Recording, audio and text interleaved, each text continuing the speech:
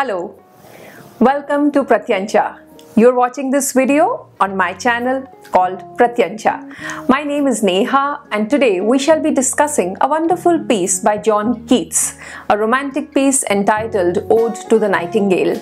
I will recite the piece for you and we shall understand it stanza by stanza, line by line. So let's hear from John Keats what he has to tell us in the Ode to the Nightingale.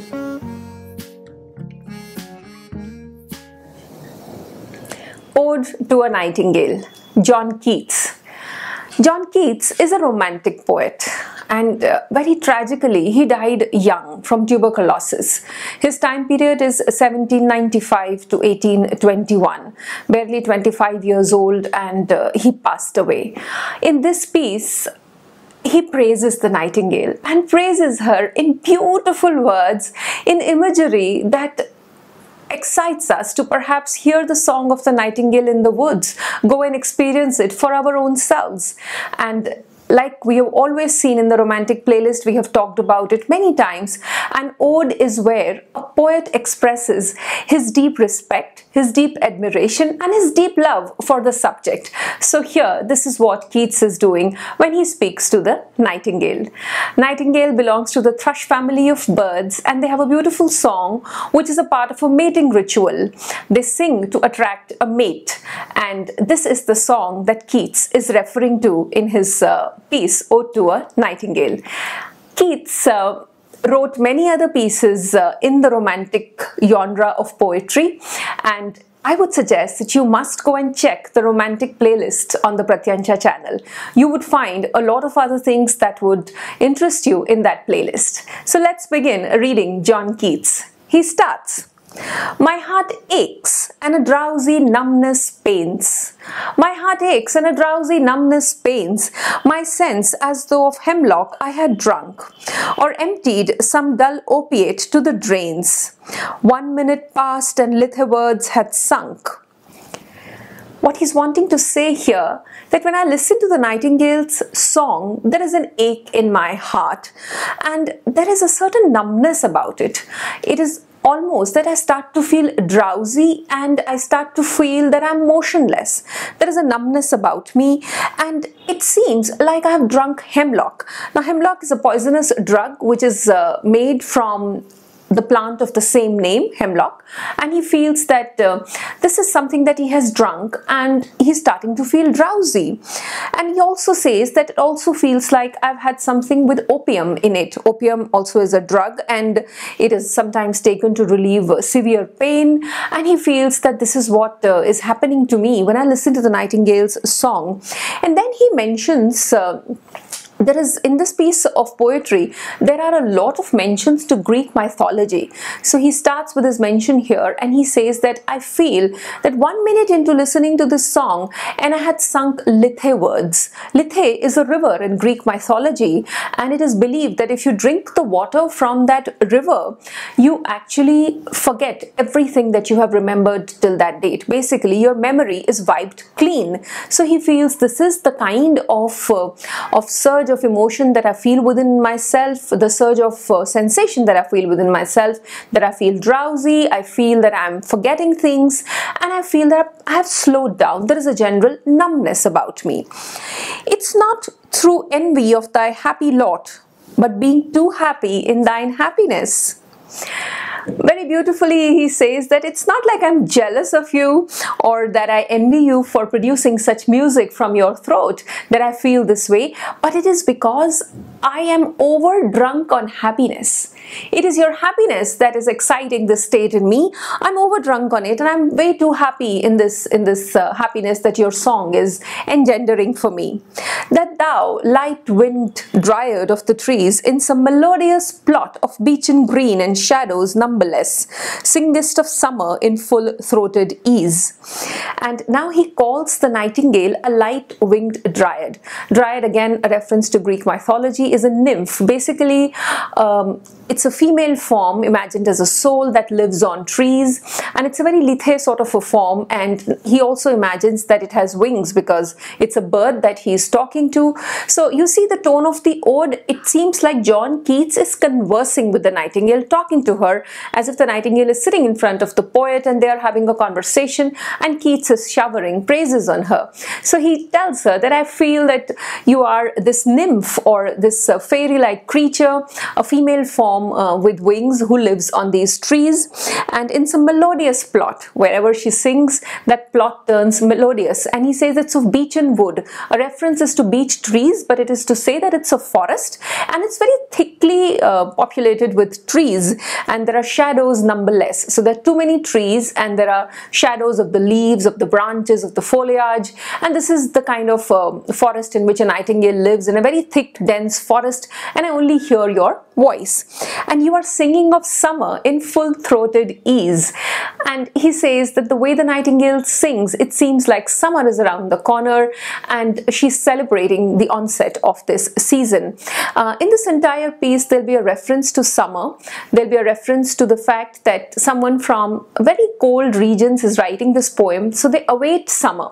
They look forward to this season. It's not in the tropics where the summers are very extremely hot, but it's a very cold region where Keats is writing in, and therefore summer is a very welcome season. You can be out in the sun, the colors are beautiful, and you can have a lot of activity outdoors, which is prohibited in the much colder season. So therefore he says that when I listen to the song of the nightingale, I feel that the wonderful season of summer is upon us.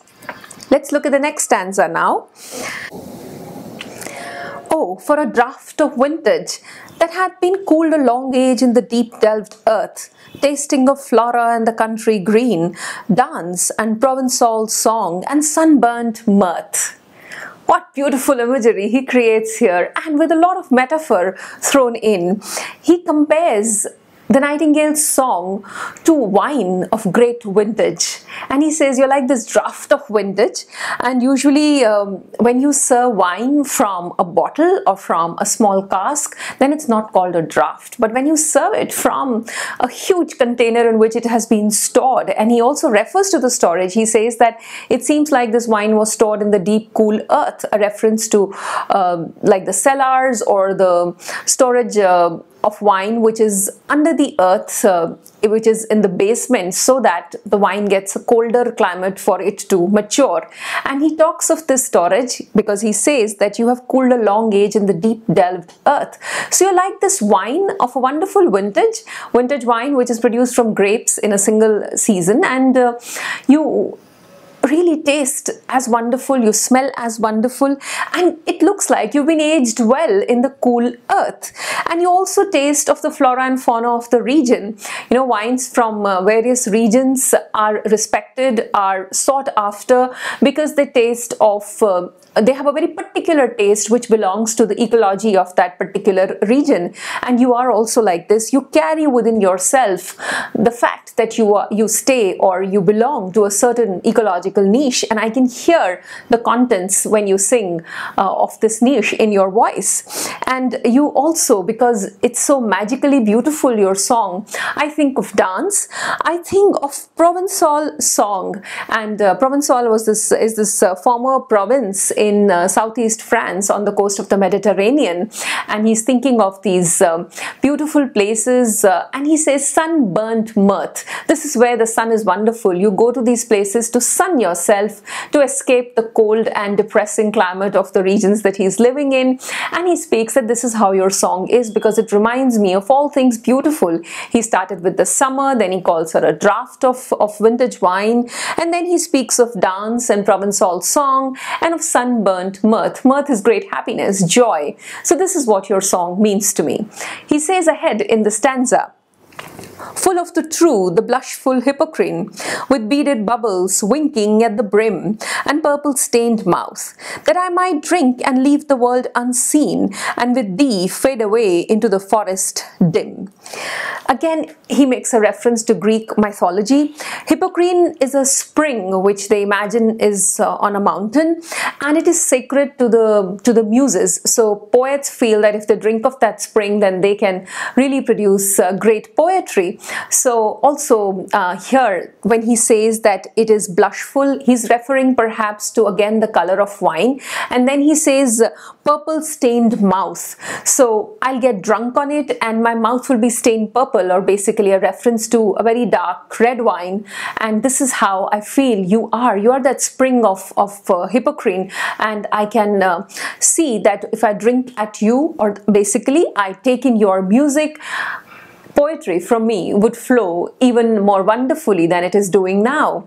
And there's a lovely line in here which says, when it talks about the spring, with beaded bubbles winking at the brim. So this is like if a fountain or a spring is just springing forth, you tend to see a lot of water that bubbles around the rim, and he's referring to that these are beads that seem like a necklace around the spring, and they're winking. So it's a lovely word to use here, that sometimes the light reflects off them, at other times you see them whole, and therefore the bubble seems to wink at you. And this is how the spring of Hippocrene is. And I imagine that you are full of the waters from this spring, and I might drink of these waters and leave the world unseen, and I would just be gone with you into the deep wood. When I listen to your voice, I just want to belong to the languorous, melodious nature of it, and I want to drown in it and live with you and go into the deep wood and fade away into that wood, away from the life that I have been leading. So this is what he says in this stanza, and like I said, it's very rich on the metaphors of wine, of something which is cooled in the heart of the earth, of the spring Hippocrene, and of Provençal and the song and dance and great joy. So this is how many things the Nightingale's song is to Keats. Let's look at the third stanza of the poem. He continues that when I say I want to fade away with you in the forest, so he continues from this theme and he takes it to the first line of the third stanza as well. Fade, far away, dissolve and quite forget what thou among the leaves has never known, the weariness, the fever and the fret, here where men sit and hear each other groan, where palsy shakes a few sad last grey hairs, where youth grows pale and spectre thin and dies, where but to think is to be full of sorrow and leaden-eyed despairs, where beauty cannot keep her lustrous eyes, or new love pine at them beyond tomorrow. Keats here decides to talk about all the pains, the sorrows, the tensions that human life goes through, and therefore he tells the Nightingale that I want to go with you and fade away and dissolve and quite forget, and I want to forget these things which you have never known. He tells the Nightingale that what thou amongst the leaves has never known, among the trees, among the leaves where you live, you don't know of these things. And then he names them.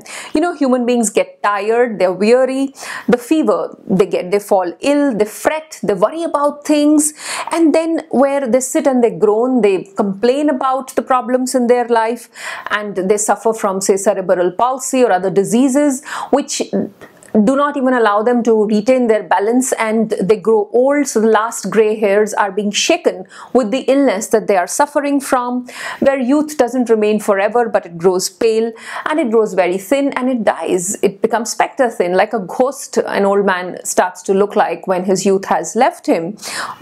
And then you also do not know what is it to think of all the sorrow and the despairs that we live with. Leaden-eyed, basically, you are under so much of hopelessness that your eyes lack the spark or the spirit. They feel very heavy. They feel like as if they just want to keep themselves shut. And beauty cannot hold her own but goes away or fades away in time. She cannot hold the lustrous eyes.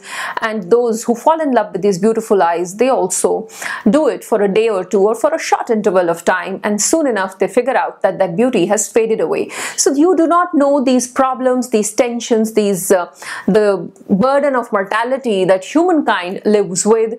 And I would also want to walk away from all this with your song. So let's now look at the fourth stanza of the piece, and he again starts to speak of how he would want to go away with the Nightingale.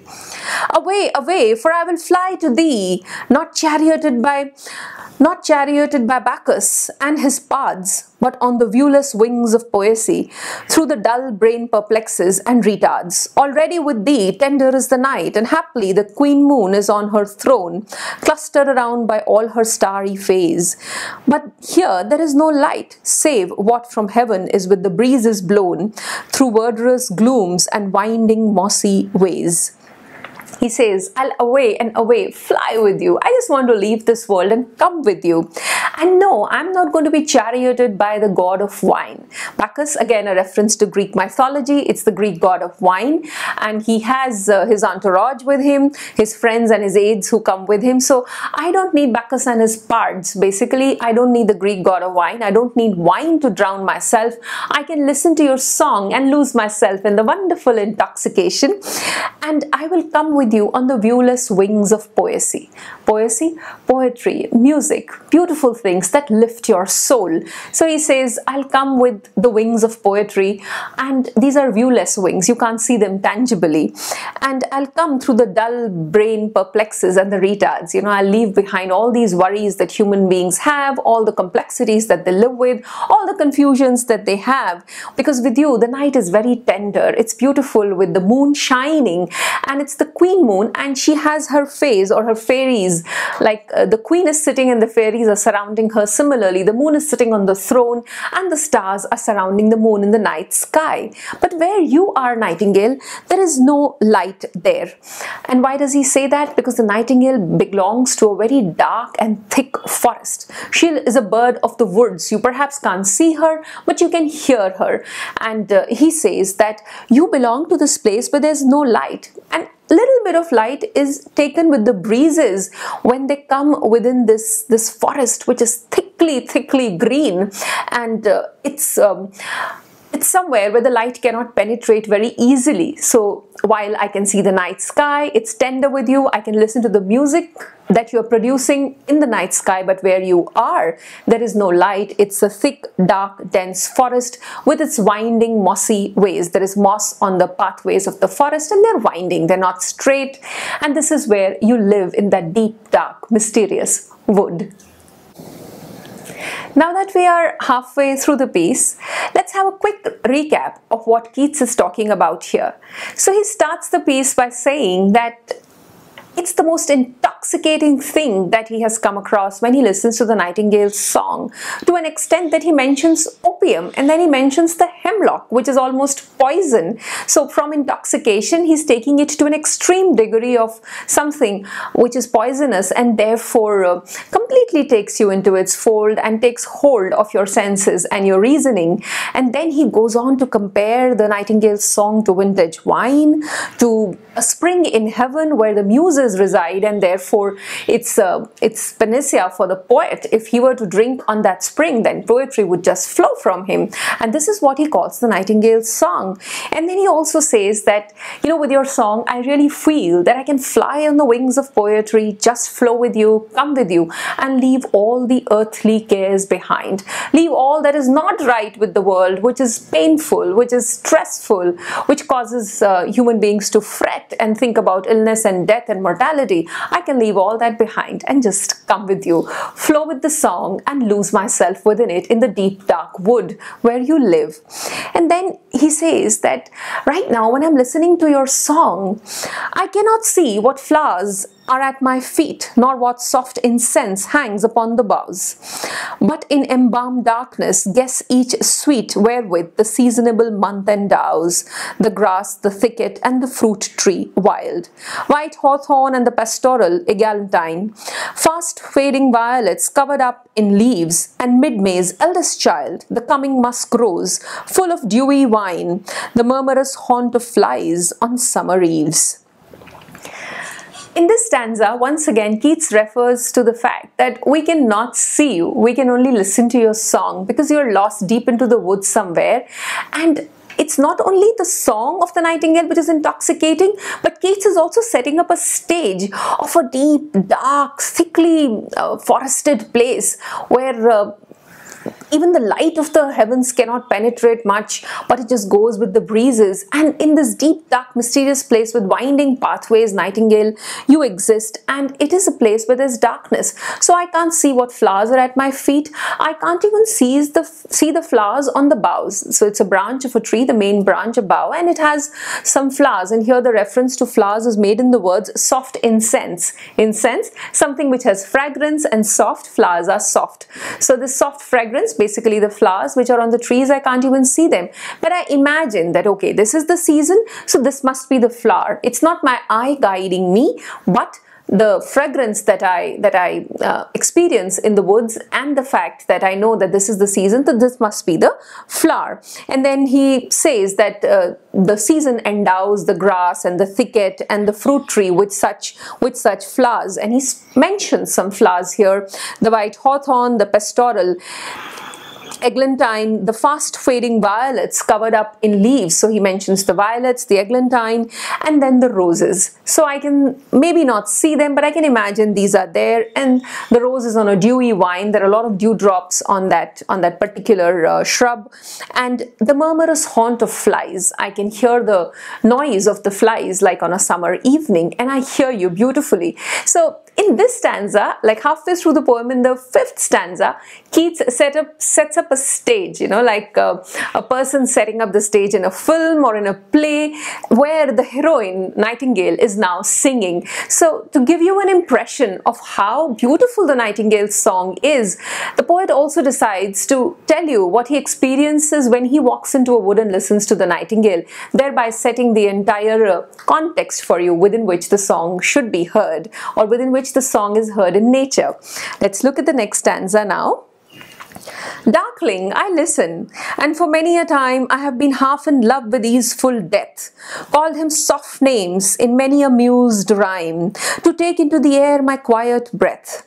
Now more than ever seems it rich to die, to seize upon the midnight with no pain, while thou art pouring forth thy soul abroad in such an ecstasy. Still wouldst thou sing, and I have ears in vain, to thy high requiem become a sword. Now this is an extremely important stanza to write. The poet feels that the song is so intoxicating that to an extent it can lead him to believe that perhaps there is no joy left in life. This is what I should sing, and I should simply drown in it. So there is a notion here. Up till now, there was wine, there was summer, there was dance, he was talking about happiness.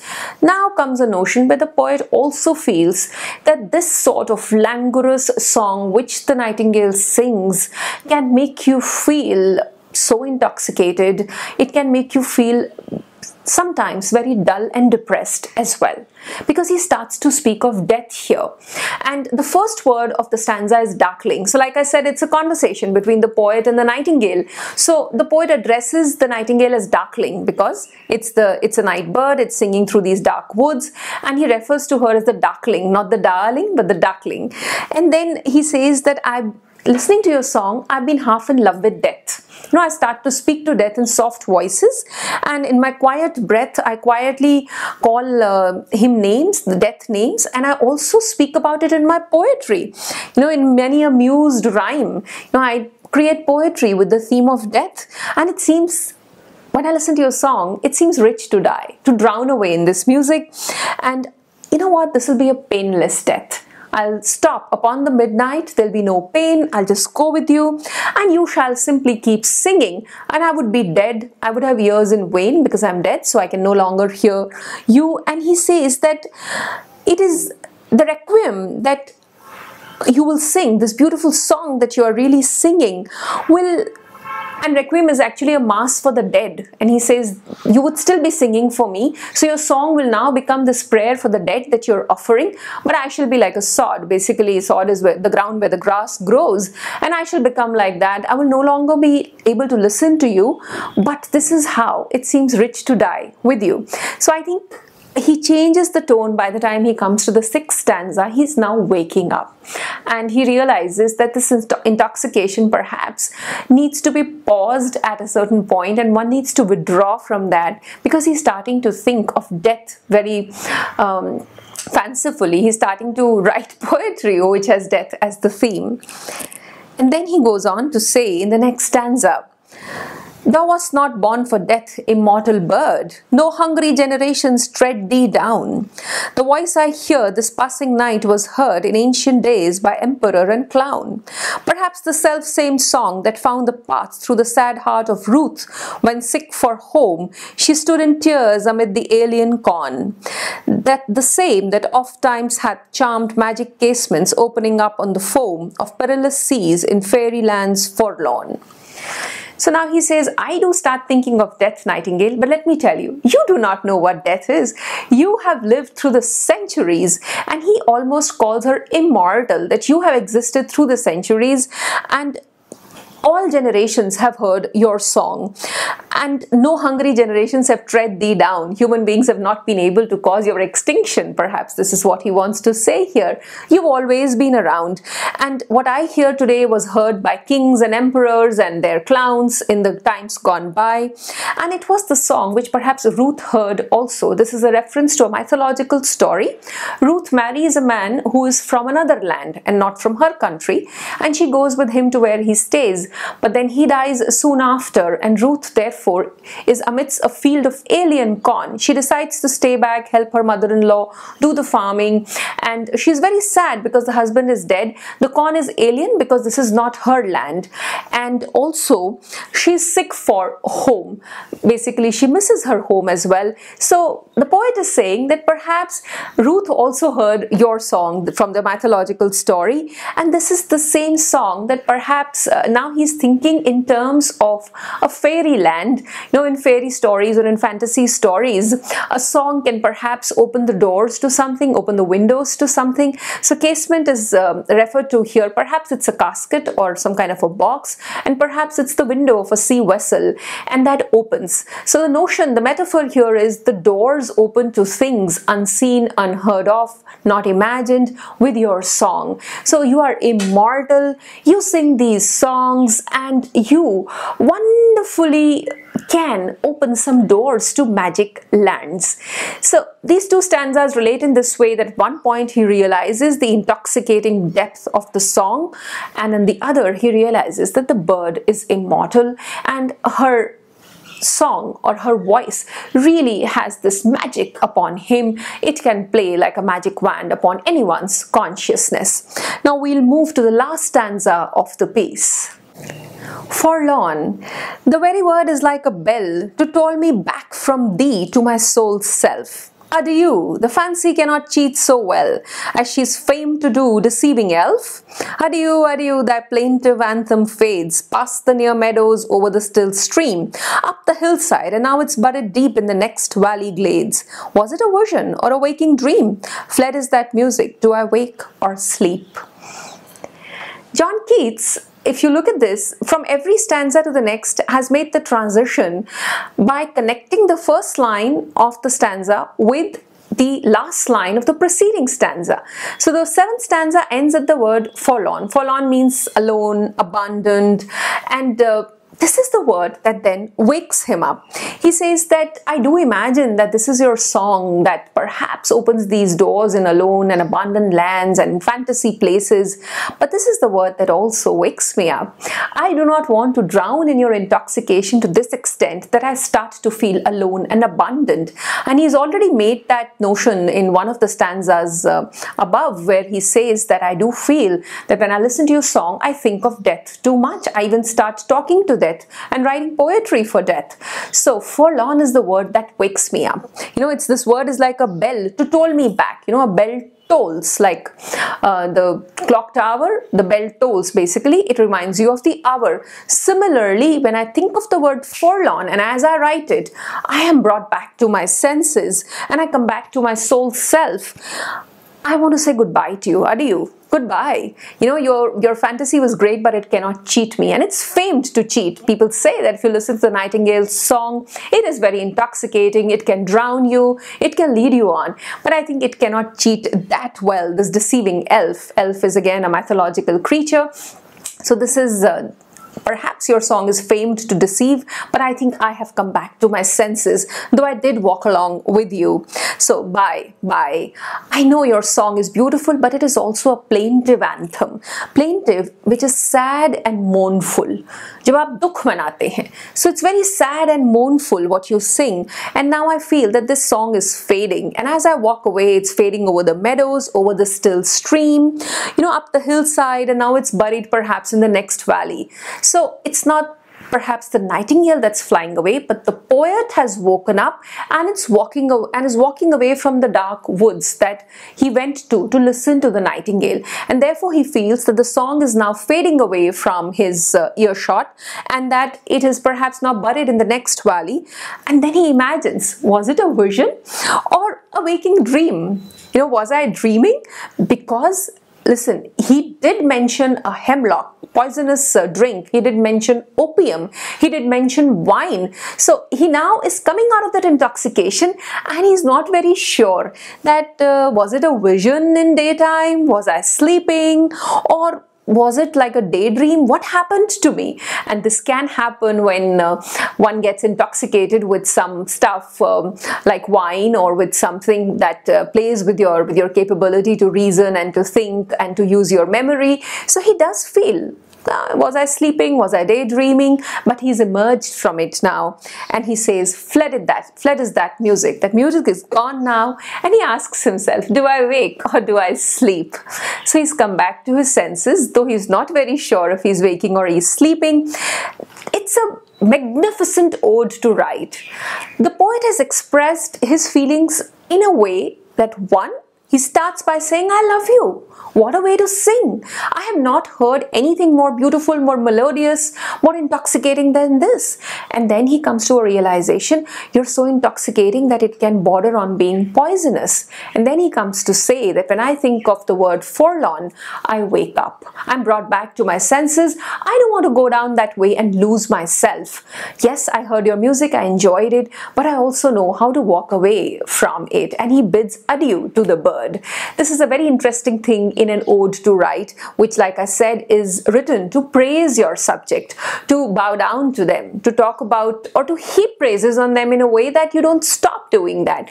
But here the poet takes a turn. Therefore, it's a very unique ode to write, and he talks about how the Nightingale's song can actually, from intoxication, lead you into darkness and into depression perhaps, and one needs to walk away from it. So, Ode to a Nightingale by John Keats. If you liked this video, please don't forget to subscribe to my channel and hit the bell icon. And if you want to speak to me, do comment in the comment box below. I'd love to hear from you. And we'll bring you new videos from Pratyancha very soon. Do keep joining us. Do subscribe to the channel. I love making these videos for you. Thank you.